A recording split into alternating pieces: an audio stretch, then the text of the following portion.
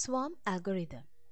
In the field of artificial life, a variety of species adaptation genetic algorithms are proposed.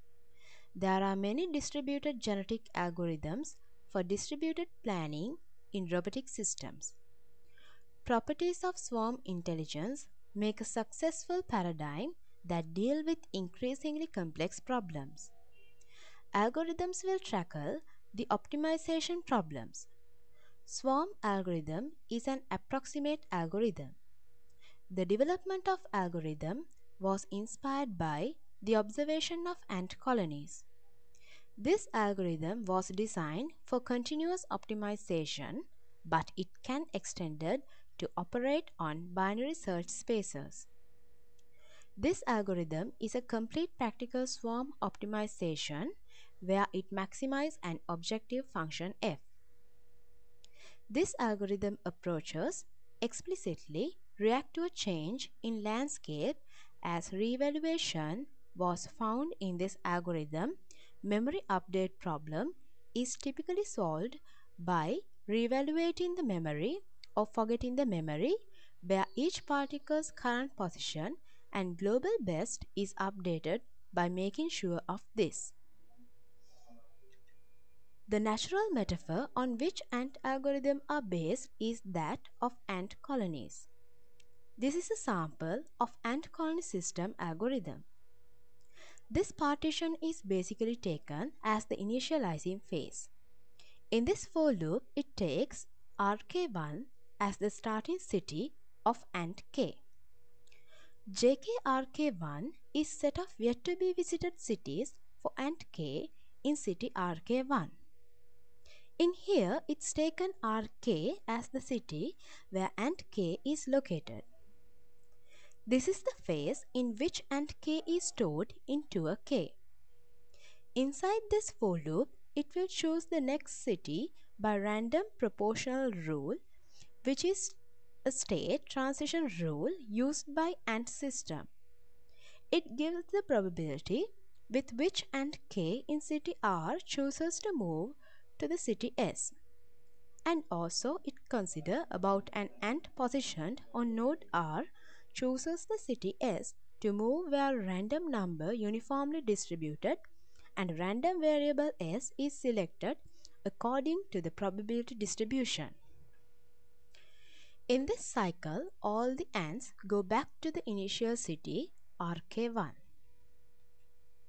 In this phase, local updating occurs and updated by while building a solution, ants visit edges and change their level by applying the local updating rule. Lk is the length of the tour done by ant k. Here update edges belonging to lbest using global updating rule. At the last stage, it will print shortest of Lk. This algorithm is taken the behavior of real ants which are capable of finding the shortest path.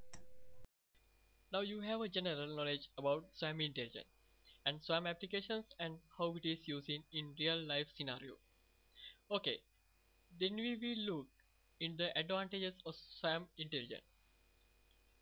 As initials, multipath routing, which probabilistic routing will send packets all over the network. Also contain advantage of fast routing recovery.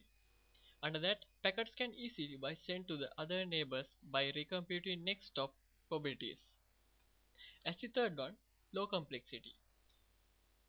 Little specific purposes information must be maintained aside from probability information.